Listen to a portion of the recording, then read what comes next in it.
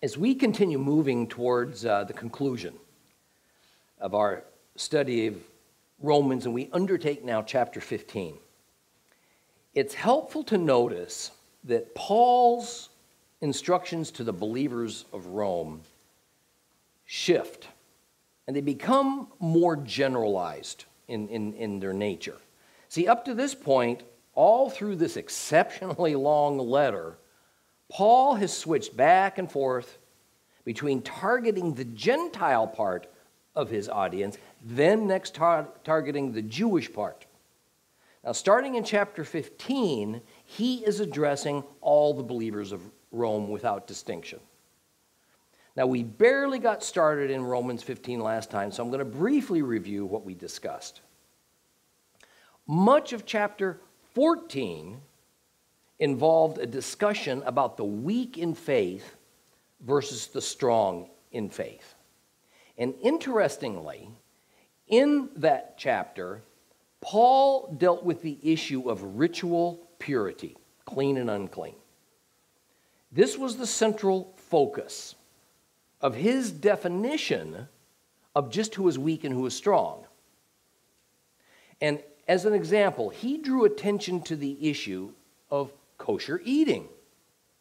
Now, it's fascinating that almost any commentary on Romans that one can find will make the remark that it must be the Jews who are the weak. It must be, therefore, that the Gentiles are the strong, because surely Paul is denouncing the Jewish custom of eating kosher and following the Levitical dietary laws. It's just an assumption. However, if one too is to accept that, then the first verse of chapter 15 creates a problem, because there, Paul the Jew counts himself as among the strong. And as I pointed out last time, Paul has used multiple opportunities to characterize himself as a Pharisee of Pharisees, a Jew who continues to believe in and follow the law scrupulously. Therefore, without doubt, he eats kosher. Many of the early church fathers, by the way, completely agree with that statement I just made. Completely agree with it. But some, such as Chrysostom, explain it away by saying that even though Paul did continue to follow the law of Moses, including eating kosher, he didn't really believe in it. He only did it so he could keep appearances as a deception of being a good Jew so he could evangelize other Jews. That's why he did it. Now, I find that ridiculous, if not offensive on its face. However, it does demonstrate the length that otherwise excellent commentators will at times go to in order to uphold a doctrine that they've decided to hold dear. So Paul, of course, ate kosher, and he also categorized himself as one of the strong in faith. However, the difference between the strong in faith and the weak in faith is not so much whether one eats kosher and the other doesn't, as it is about how bothered and judgmental they are to others who don't eat like they do, whichever side of the fence you're on. Thus, the strong in faith, many of them, personally eating kosher and knowing it's God's command that we do, ought not to demean that believing brother, almost certainly a Gentile, who doesn't eat kosher. Nor should he demean the believing Jewish brother who goes overboard on trying to be nearly perfect in his diet by eating only vegetables and abstaining from meat altogether. Recall that generally speaking, it was ritually unclean meat That was always the danger in kosher eating. Vegetables and fruit had no prohibitions against them.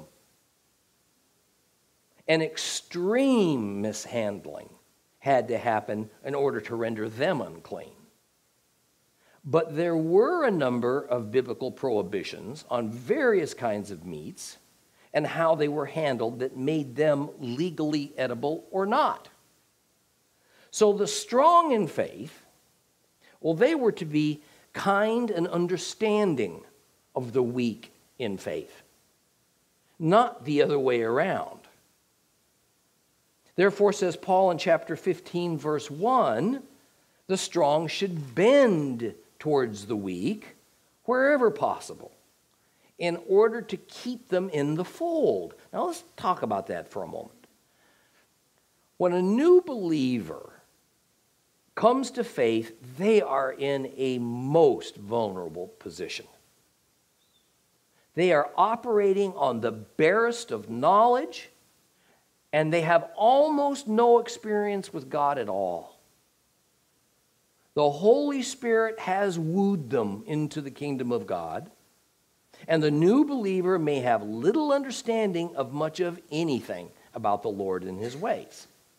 Therefore, it would not be too hard to convince them that their newfound zeal for God was maybe just a moment of psychological vulnerability.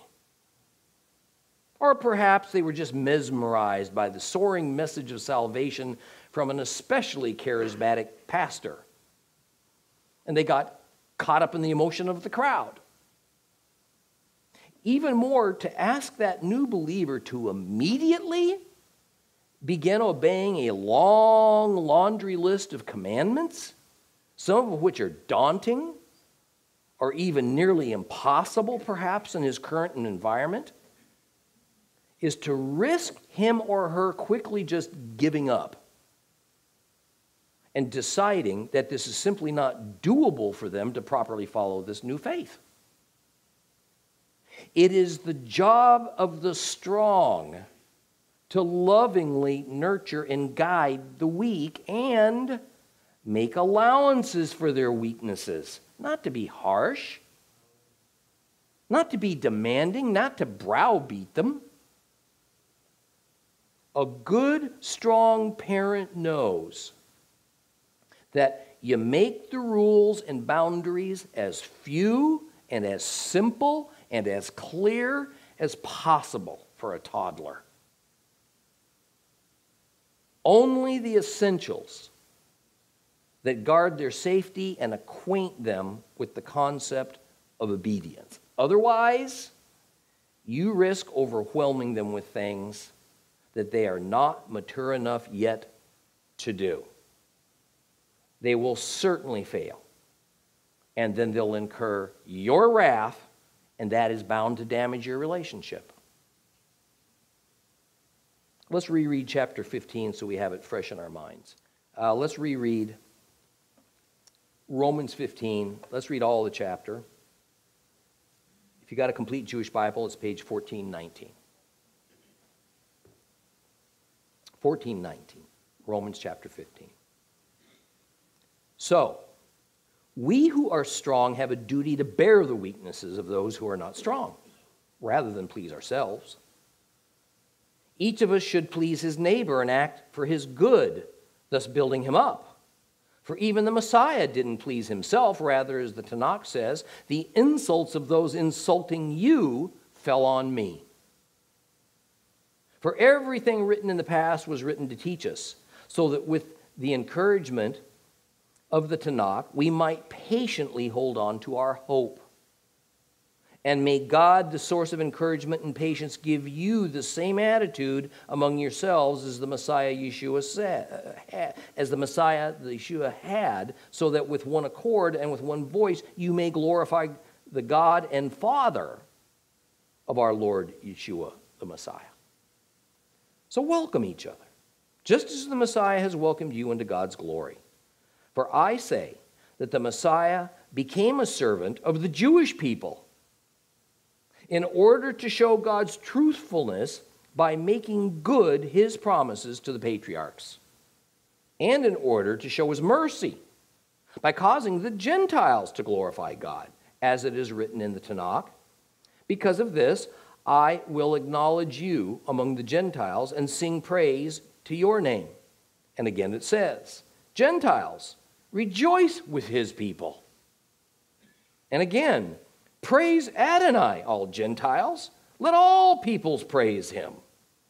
And again, Yeshayahu, Isaiah, says, the root of Yishai, Jesse, will come. He who arises to rule Gentiles. Gentiles will put their hope in him. May God, the source of hope, fill you completely with joy and shalom as you continue trusting, so that by the power of the Ruach HaKodesh, the Holy Spirit, you may overflow with hope. Now, I myself am convinced, my brothers, that you are full of goodness, filled with knowledge, well able to counsel each other. But on some points, I have written you quite boldly by way of reminding you about them because of the grace God has given to me to be a servant of the Messiah Yeshua for the Gentiles, with the priestly duty of presenting the good news of God, so that the Gentiles may be an acceptable offering made holy by the Ruach HaKodesh. In union with the Messiah Yeshua, then, I have reason to be proud of my service to God. For I will not dare speak of anything except what the Messiah has accomplished through me, to bring the Gentiles to obedience by my words and deeds, through the power of signs and miracles, through the power of the Spirit of God. So from Jerusalem all the way to Illyricum, I have fully proclaimed the good news of the Messiah. I've always made it my ambition to proclaim the good news where the Messiah was not yet known, so that I would not be building on someone else's foundation, but rather, as the Tanakh puts it, those who have not been told about him will see. Those who have not heard will understand. This is also why I have so often been prevented from visiting you. But now, since there is no longer a place in these regions that needs me, and since I have wanted for many years to come to you, I hope to see you as I pass through on my way to Spain, and to have you help me travel there after I've enjoyed your company a while. But now I'm going to Jerusalem with aid for God's people there. For Macedonia and Achaia thought it would be good to make some contribution to the poor among God's people in Jerusalem. They were pleased to do it. But the fact is that they owe it to them. For if Gentiles have shared with the Jews in spiritual matters, then the Gentiles clearly have a duty to help the Jews in material matters. So when I have finished this task and made certain that they have received this fruit, I will leave for Spain and visit you on my way there, and I know that when I come to you, it will be with the full measure of the Messiah's blessings. Now I urge you, brothers, by our Lord Yeshua the Messiah and by the love of the Spirit, to join me in my struggle by praying to God on my behalf that I will be rescued from the unbelievers in Judah, and that my service for Jerusalem will be acceptable to God's people there. Then, if it's God's will, I will come to you with joy and have a time of rest among you. Now may the God of Shalom be with you all. Amen. We have thoroughly discussed the first couple of verses of chapter 15, so let's move on to verse 3. There Paul uses a quote from Psalm 69:10 to validate his claim that even the Messiah, as an example of the strong, obviously, didn't please only himself. And the quote is, "The insults of those insulting you fell on me." Now, so that we take this in the correct context, we readily know that the me in this verse is Christ. Who's the you? Who was having insults directed at him But Christ intervened and took those insults upon himself. It's much easier to see when we look at more of Psalm 69, a psalm of David. Let's look at that same psalm. We'll start at verse 6. God, you know how foolish I am. My guilt is not hidden from you. Let those who put their hope in you, Adonai Elohim Sebaot, not be put to shame through me. Let those who are seeking you, God of Israel, not be disgraced through me. For your sake I suffer insults. Shame covers my face. I am estranged from my brothers, an alien to my mother's children, because zeal for your house is eating me up and and on me are falling the insults of those insulting you.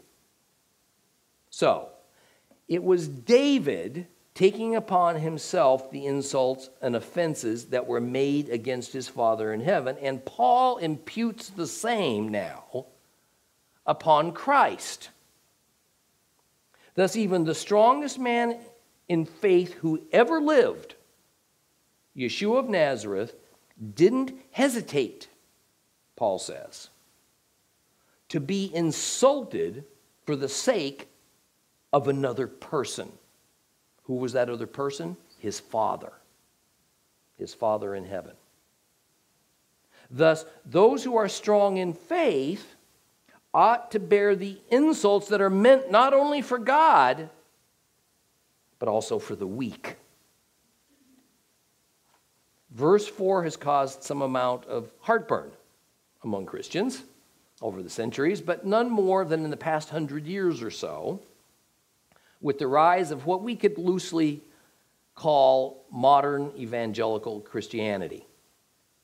Here Paul refers to everything written in the past in the Scriptures that was meant to give us here meaning believers, encouragement and patience in hope. See, the heartburn arises in that Paul, of course, only ever quotes the Old Testament. You do realize that, right? Paul only ever quotes the Old Testament, at least partly because there was no such thing as a New Testament in his era. And here he says bluntly that this is the source of a Christian's encouragement and hope, the Old Testament. But the evangelical church says that while it believes in the Old and New Testaments, in fact, the only relevant testament for Christians is the New. So this verse is rather at odds with that doctrine. Now, perhaps now is a good time to repeat a hermeneutical principle that is important to the Hebrew roots approach to Bible study. It is that in the Bible, Old and New Testaments, the term scriptures only ever refers to the Old Testament. The New Testament does not refer to itself as scripture. Thus, to read the Bible correctly, we must understand that any use we ever find in it of the term scriptures automatically means the Old Testament. So to properly analyze the Bible, we need to see it as consisting of two pieces, technically speaking, the Scriptures and the New Testament. And for Paul, the Scriptures, the Old Testament, that's Paul's Bible. That's the only Bible that existed in his day. Well, let's move along now to verses 5 and 6. Here Paul says that while the Scriptures represent the words of God, it is God himself who actually gives us the encouragement for patience of hope. And so it is God that we are to look to in order that we can obtain this same attitude as our Messiah Yeshua of constantly wanting to glorify who? The Father in everything we do. See, this is directly connected to the issue of the strong in faith serving and protecting the weak. Therefore, in this context, Paul is telling the strong that it glorifies God the Father for us to bear insults made against him, and for us to bend in service to the weaker in faith and bear their burdens. What I'd like you to notice here is Paul's specific reference to God the Father. He says that our obtaining this attitude of Messiah glorifies the God and the Father of our Lord Yeshua. Not that it glorifies Yeshua. It's very interesting.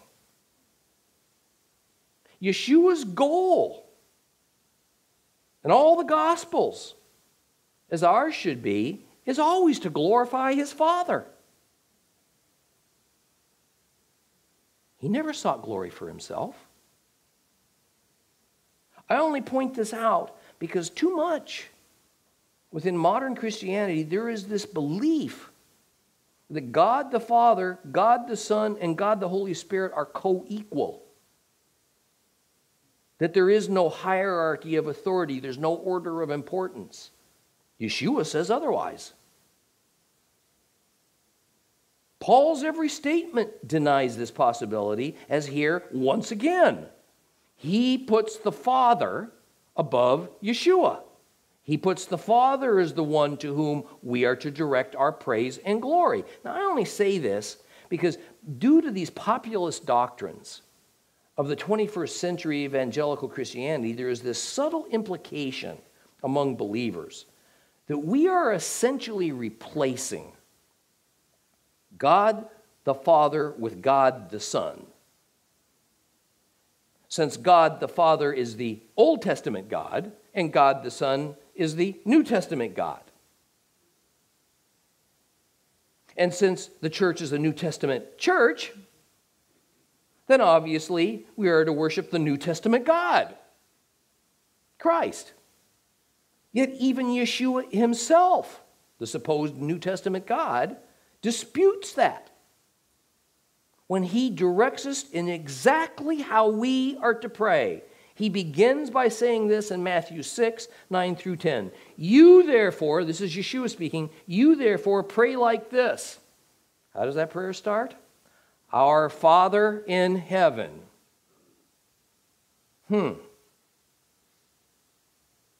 May your name be kept holy. May your kingdom come. May your will be done on earth as in heaven.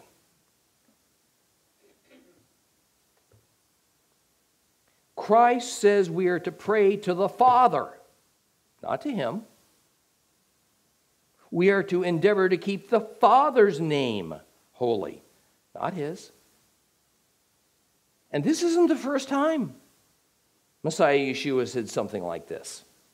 In Matthew 12, we read this, verses 31 and 32. Because of this, again, this is Yeshua talking, I tell you that people will be forgiven any sin and blasphemy, but the blaspheming of the Holy Spirit, that will not be forgiven.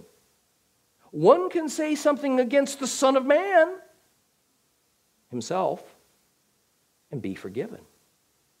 But whoever keeps on speaking against the Holy Spirit will never be forgiven. Neither in the Olam Hazeh, that's the present world, nor in the Olam Haba, the world to come. This is your Savior speaking. See, I'm certainly not encouraging you to rashly say something against Christ or to diminish his authority or his high position as sitting at the Father's right hand carrying all the Father's authority. But clearly, for Yeshua, God the Father and God the Holy Spirit hold a place of preeminence above him. We need to keep this sort of thing in mind. Let us never stop praying in the name of Yeshua. But we must always pray to the Father, exactly as he told us to do. The Old Testament God is the creator God, and he's the father of us all. And he remains as the New Testament God. Let us never try to relegate him to the dustbin of history, as is all too common in some of the more popular pockets of the modern Western church. Now, verse 7 is essentially the conclusion that we are to draw from all that Paul has taught, starting with chapter 14, verse 1, and now proceeding up to this point in chapter 15. And the idea is that all believers are to welcome all other believers into their congregation of believers, just as the Messiah has welcomed all of us. Whether weak in faith or strong in faith, whether brand new in the faith or having held the faith for some years and thus hopefully more spiritually mature, whether one regularly stumbles and falls or one is more devout and consistent in their faith, we all belong to the kingdom of heaven, thanks to what Christ did for us. And we should not be judgmental towards our fellow believers or question their place in the kingdom of God. Verse 8 puts the spotlight on the reality that Yeshua is the Messiah of the Jews. Specifically says so.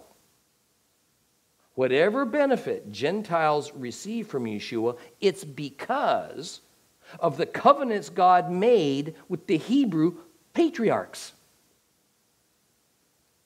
I want to quote to you from C.E.B. Cranfield's commentary on Romans that I'm not sure it can be improved upon as regards this particular verse. So I'm just going to quote it to you. Christ has become the servant of the Jewish people, the people of the circumcision, inasmuch as he was born a Jew, of the seed of David according to the flesh, lived almost all his life within the confines of Palestine, don't like that word, limiting his personal ministry almost exclusively to Jews, and both was in his earthly life and atoning death, and also still is, as the exalted Lord, the Messiah of Israel. See, this fits hand in glove with what Paul had to say back in Romans 11 about Yeshua being the Messiah of Israel, and that it was for the sake of saving all Israel that God has shown mercy to the Gentiles. Now he adds to that Yeshua's advent and his life's mission and the inclusion of Gentiles into the kingdom. And this was also in order to keep God's promises that he made to who? To Israel's patriarchs, Abraham, Isaac, and Jacob. Once again, as in Romans 11, we see Paul highlight the special priority, the special place of the Jews in God's eyes, so that Gentiles won't get the wrong idea of just where it is that we fit in God's plan. Well, what does this mean? It means that Christ is not the Gentile Messiah, because there is no such thing. It means that the Jews have already received their Messiah, even though the vast bulk of Jews are waiting for somebody else. If Christ is not the Messiah of the Jews, hear me. If Christ is not the Messiah of the Jews, if he is not the fulfillment of the covenant promises made to the Hebrew patriarchs, then Gentile Christians, we have no Messiah. Our faith is just foolishness. We are alive in our sins, dead to God. We are doomed. We are doomed to an eternity of torments and without hope. Key to properly understanding the New Testament is to internalize and realize that Christ was Jewish. You know, several years ago, I was giving a 10-part lecture at a church, and I began my talk with the words that Christ was and is a Jew. And an elderly man made a very sour-looking face at that remark. And he looked over to his wife, and he mouthed the words that I could plainly see, "That's not true."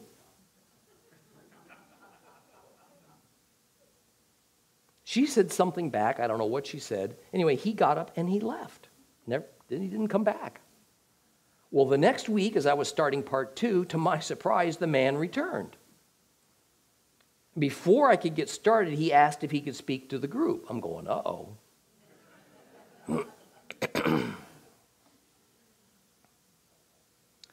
Well, he stood up and he apologized. And he said that after being a church-going Christian for 50 years, he had never understood that Jesus was actually a Jew. He had never come to grips with the reality that his Savior was Jewish. And the initial thought of it made him angry, made him very uncomfortable. Understanding Yeshua in his Jewish context is what helps us to understand his actions, his immutable instructions to us.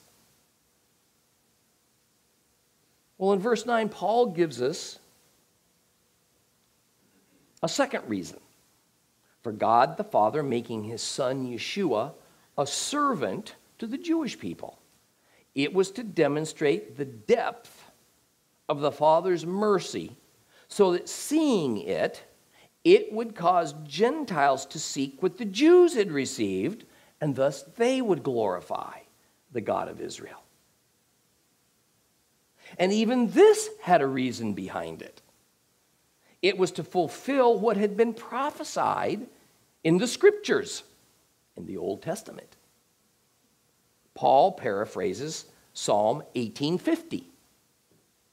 Which David took from 2 Samuel 22:50 in order to make his case. In Psalm 18:50, we read, "So I give thanks to you, Adonai, among the nations. I sing praises to your name."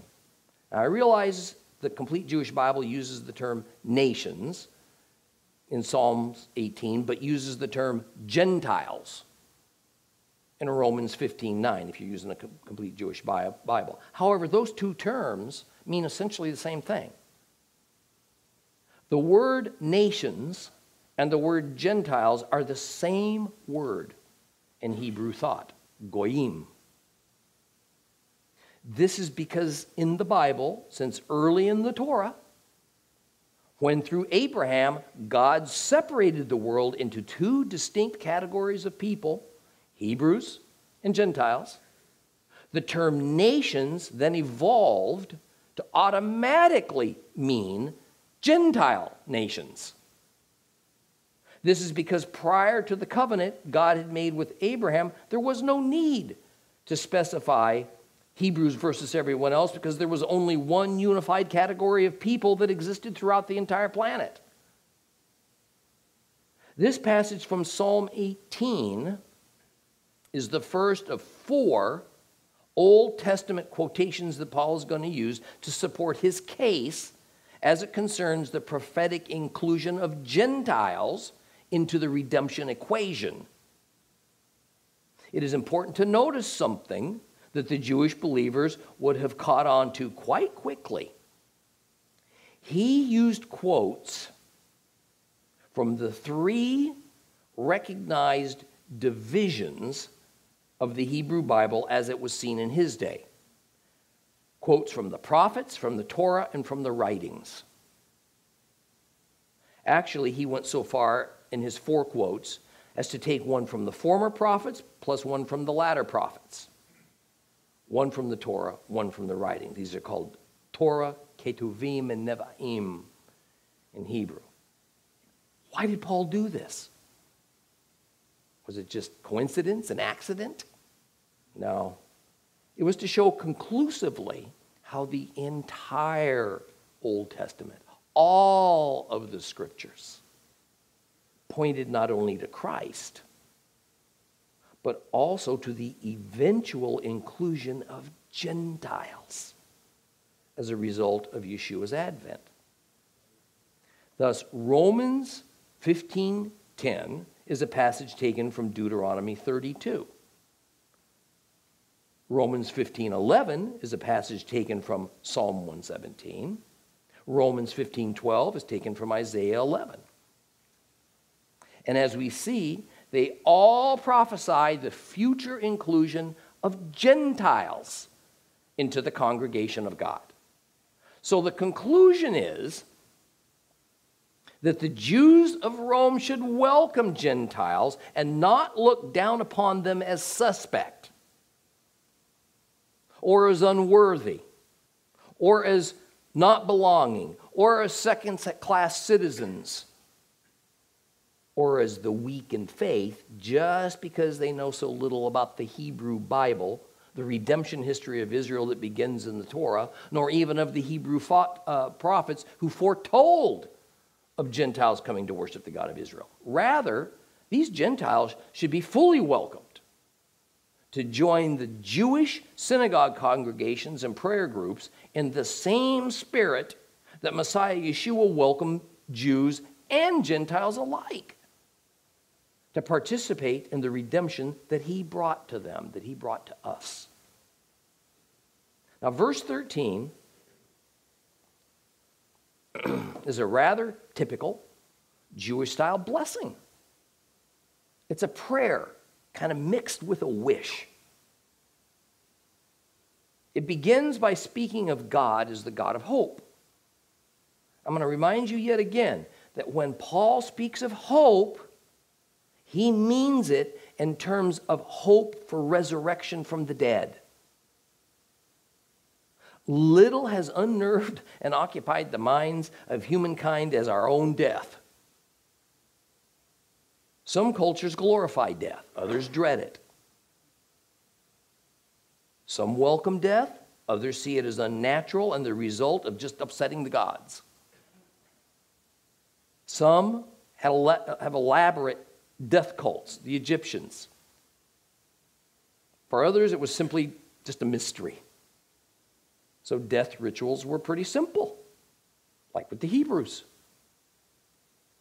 Thus, among Jews, what happened after death was mostly unknown. Life was and still remains the most important and pleasant part of human existence in the Jewish mindset. However, the concept of resurrection, reanimation, coming alive after death, was a hot topic in Paul's era. Thus, perhaps the most welcoming and attractive news that Paul brought along with the gospel of Messiah Yeshua was the hope of bodily resurrection after death. Paul teaches that this hope of what? Hope of resurrection, is available for anyone, Jew or Gentile, who puts their trust in Yeshua as Lord and Savior. However, the actual power to make this hope of resurrection a reality and not merely a comforting theory, well, that is contained in the power of God's Holy Spirit. It does not come from within us. It certainly doesn't come from other human beings. Once again, I'd like to demonstrate to you that as true and profound as that line of thought is, it was not an original thought of Paul or something that was even new to Jewish theology as a result of the advent of Christ. Redemption and an accompanying hope of resurrection by the power of God is not something that was born anew from Christianity. Listen to this excerpt taken from the Dead Sea Scrolls, written by the Essen Jewish community before the birth of Christ. This is taken from scroll 1QS. For to God belongs my justification, and the perfection of my way, and the uprightness of my heart, That's in his hand. By his righteousness are my rebellions blotted out. For he has poured forth from the fount of his knowledge the light that enlightens me, and my eye has beheld his marvels, and the light of my heart pierces the mystery to come. From his wondrous mysteries is the light in my heart. In the everlasting being has my eye beheld wisdom, because knowledge is hidden from men, and the counsel of prudence from the sons of men. The fountain of righteousness, the reservoir of power, the dwelling place of glory are denied to the assembly of flesh, but God has given them as an everlasting possession to those whom he has chosen. He has granted them a share in the lot of the saints. He has united their assembly, the council of the community, with the sons of heaven. And the assembly of the holy fabric shall belong to an eternal planting for all time to come. This was the essence way before Christ was ever born. But now in verse 14, Paul switches both his tone and he switches subjects. Now, it's my opinion that the purpose of these words is that after considering the forceful, Paul's always forceful, the forceful thought and theology and impressive list of halachot, religious rulings, that Paul has now laid out for believers, Paul is now trying to kind of soften his tone a little bit. He fears he might have come off a little too heavy-handed, especially considering he didn't even start that congregation in Rome, yet he's declaring his personal authority over it. He does not want the believers of Rome to think that he thinks they are much in need of a good dressing down, or that they are ignorant. So he says that he's convinced that the believers of the Roman congregation are full of goodness and have a great deal of knowledge, and they're well able to teach one another proper doctrine. However, there are some things that Paul thought needed to be addressed as more of a reminder, probably, than as teaching a new doctrine that they didn't know. Paul's statement goes a long way in destroying the rather standard contention of most Christian Bible commentators that Romans is essentially, the book of Romans is essentially a carefully crafted systematic theology for Christians, created from scratch by Paul. And he sent it in full to the believers of Rome, perhaps as a trial balloon, to see how well it might be received. Rather, it is clear that the subjects he covered were because of something he must have heard about the congregation in Rome, things he felt they needed to be reminded of. But by what right does Paul have to intervene in a congregation he has had no hand in creating? He says he does have that right because the grace of God gave him, the grace that God gave him of being a servant of the Messiah for Gentiles, because he has the priestly duty of presenting the good news so that Gentiles would be made an acceptable offering, made holy by the Holy Spirit. That gives him the right. Now, there's a lot here to discuss. Okay, first of all, Paul has taken quite seriously the commission he received on the road to Damascus by none other than the risen Christ himself. His commission was to be as an apostle to the Gentiles. But clearly, Paul was not the only Jew who was evangelizing Gentiles in the name of Yeshua. Even so, Paul took Christ's commission to mean that he was to be the chief evangelist. And he was to be the head of the spear in taking the gospel to the Gentile world. In fact, he was to be the authority over all Gentiles who came to faith. That's how he took it to me. So he felt that he had been given the authority to intervene virtually anywhere in the known world outside of the Holy Land, because in the Holy Land, that's where James, Jesus' brother, was the head of the congregation of believers that consisted mostly, matter of fact, almost exclusively, of Jews. So what does Paul mean then that it was his priestly duty to present the good news? Priestly duty. See, here's the thing to understand.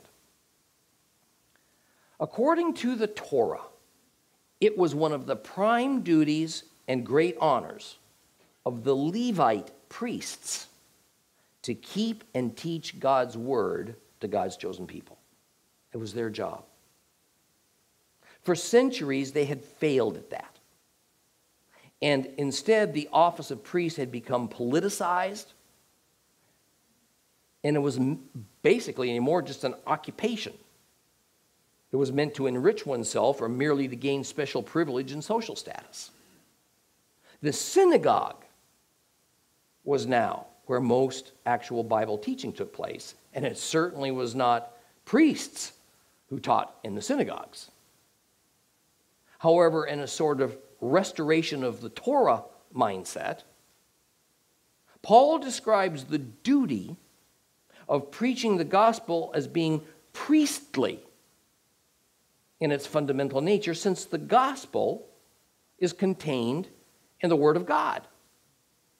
Thus, it was always the priests who had been intended to teach people the gospel. So in continuing this metaphor of temple and priest, Paul explains that those Gentiles who come to belief in Yeshua are as an offering made holy by the indwelling of the Holy Spirit,